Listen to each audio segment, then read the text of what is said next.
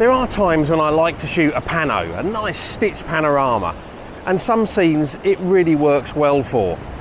Now there are some things that I've learned over the years about how to make panoramas work the best, and I kind of wanted to do a video where I shared a few of those tips, but I also wanted to try out and review and share that review with you of a new bit of kit that Three-Legged Thing sent me a few weeks ago, which hopefully should make shooting panoramas just a little bit easier going forwards.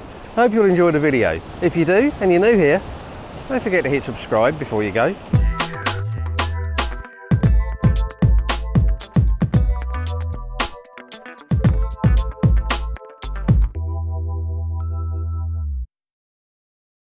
Hi everyone, thanks for joining me.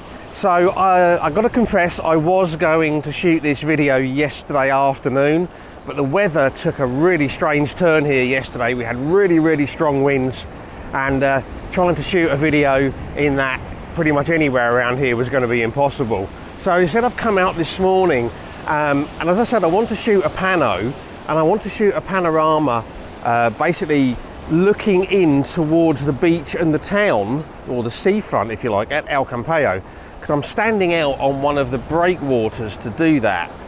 And I thought it was a good opportunity to kind of share these thoughts I've got on how you can make panoramas easier to work with, avoid some of the pitfalls that results in images that just don't work, and as I said, share a review of a bit of kit that Three-Legged Thing were kind enough to send me a couple of weeks ago when they sent me their new Pro Range Charles 2.0 tripod to review. Now if you haven't seen my review of Charles 2.0, I'll stick a link to that up there now, and there'll be a link also in the video description.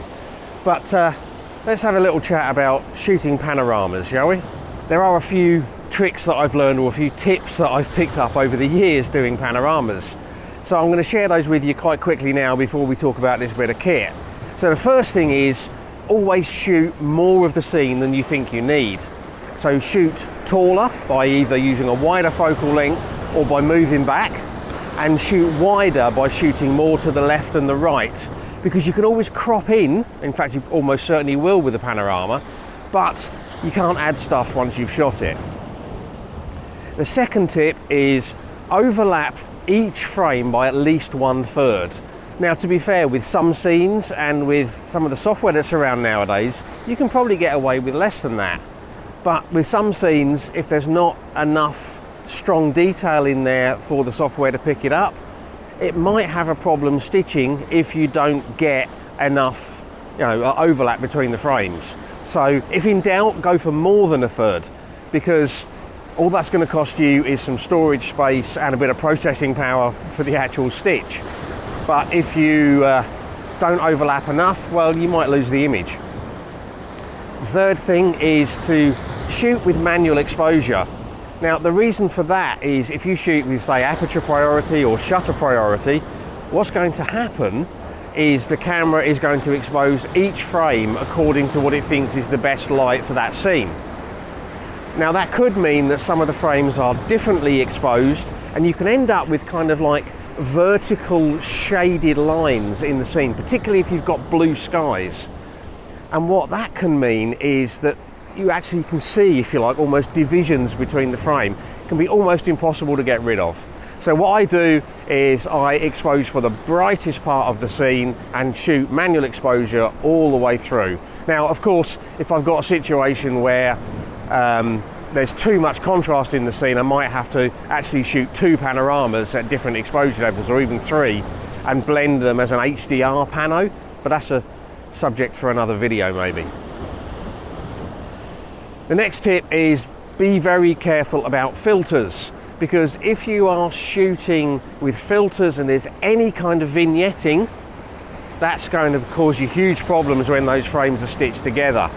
And as a general rule, I avoid using polarizers for panos, particularly if the sky is in there, because polarizers have different amounts of effect depending on the angle of the light. You can get a very similar effect to the one I mentioned if you're shooting with different exposures, in as much as it can create kind of vertical or lines in the image, which can be very difficult to get rid of. And now on to the final tip, or the final trick, and that is to shoot with the rotation point of the camera absolutely vertical. Now, to be fair, you can get away with it if you shoot slightly off vertical. I mean, I've shot handheld panos that have worked, and what will happen is that the actual panorama that you get will have, you know, kind of uneven edges all the way around, because you haven't kept the camera level. And you can correct that, you can crop in fact, even something like Lightroom gives you the ability to expand the image out and kind of stretch it out. But for the best effect, what you really want to do is have the rotation point absolutely vertical. And that means your tripod needs to be level, because if your tripod is off and you level a ball head, when you rotate the camera to shoot the pano, the camera's kind of twisting and not staying level.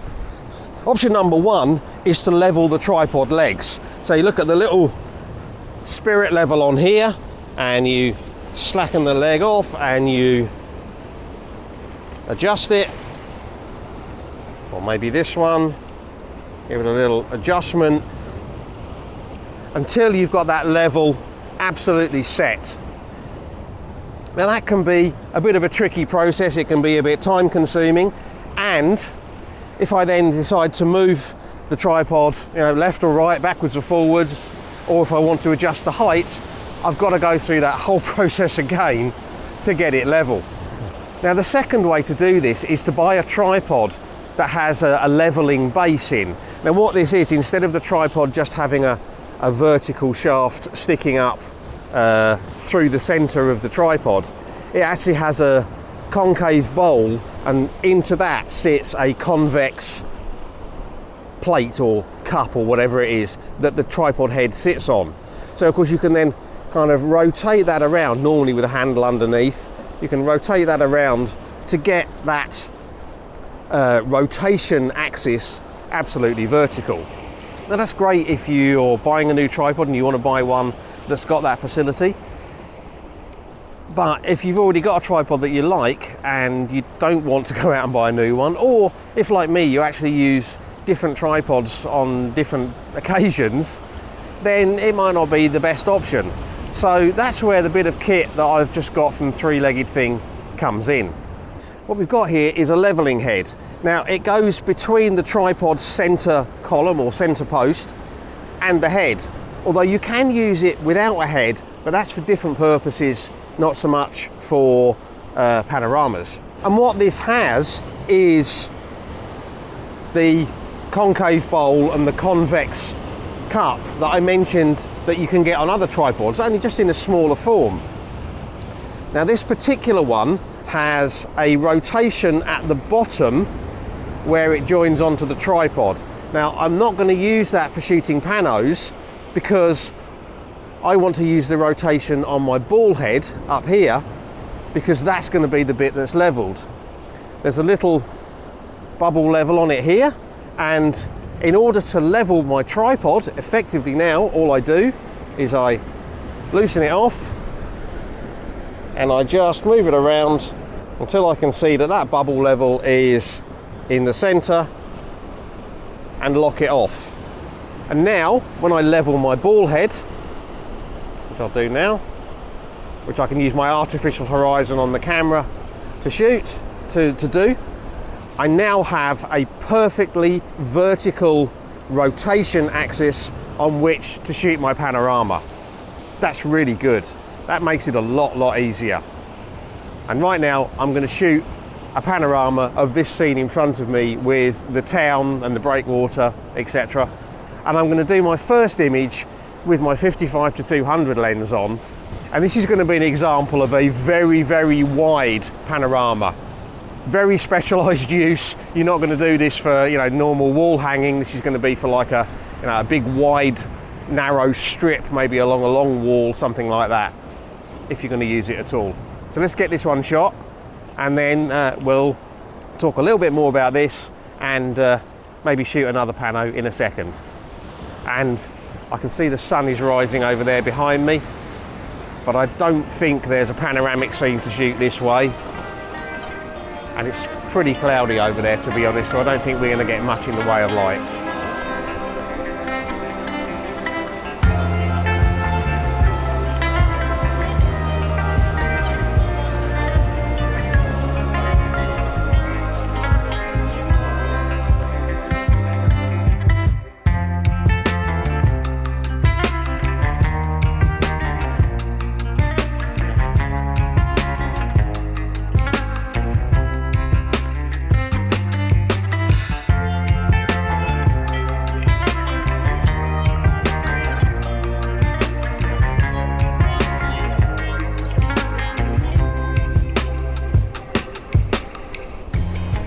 I've switched over to the 11 to 22 lens, and I'm going to shoot a panorama now, which I'm going to shoot at 22mm. And that's going to bring in a lot more of the sky and a lot more of the foreground. But what this is going to let me get is a much more usable panorama, you know, much more of a conventional format instead of being really, really wide.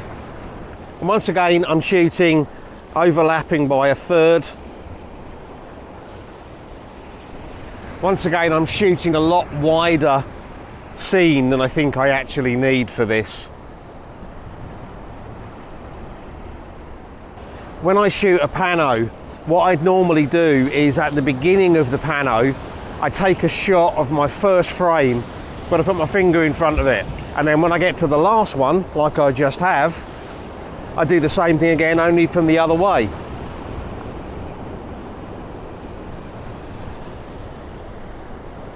What that lets me do then, when I've got images back on the computer, I know exactly where my panos start and finish from. It's not going to be a problem from this morning because I'm only shooting a few panos. But if I was out for a day or a few days, it just makes it much, much easier to find those panos later on.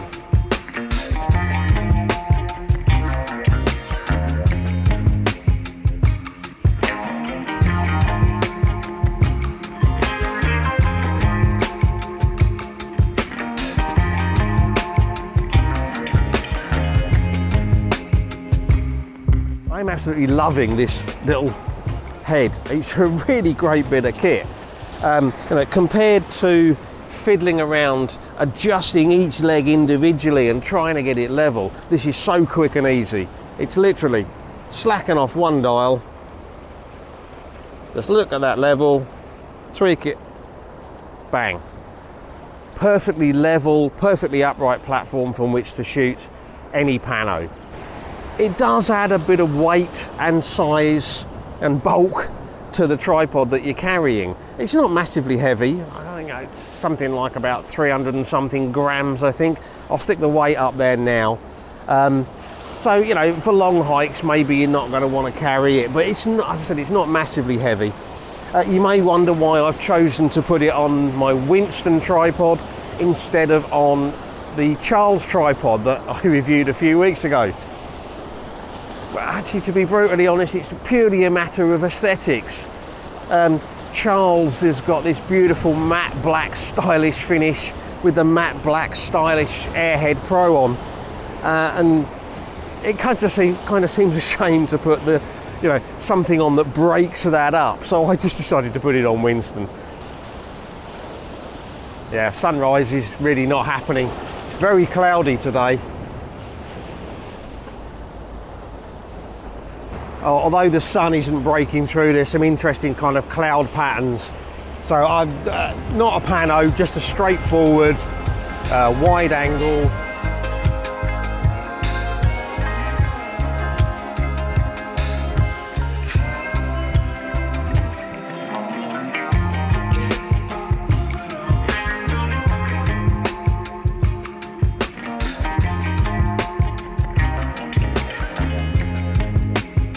Even try a longer exposure on that, so I'm just going to pop a filter on.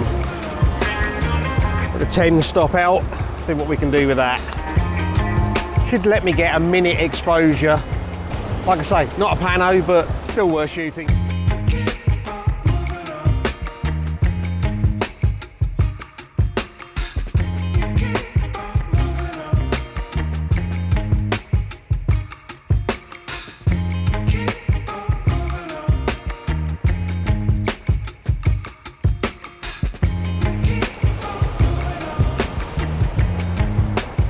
put a link in the video description to the product if it's something that you're interested in. And as I say, I really like it. It does have uses other than for panos, and there's some information on that listed on the website as well. I can use this on different tripods. I could use this on a travel tripod. You know, I've got three-legged thing Brian, which is a lightweight travel tripod, and I could use this on Brian just as easily as on this one.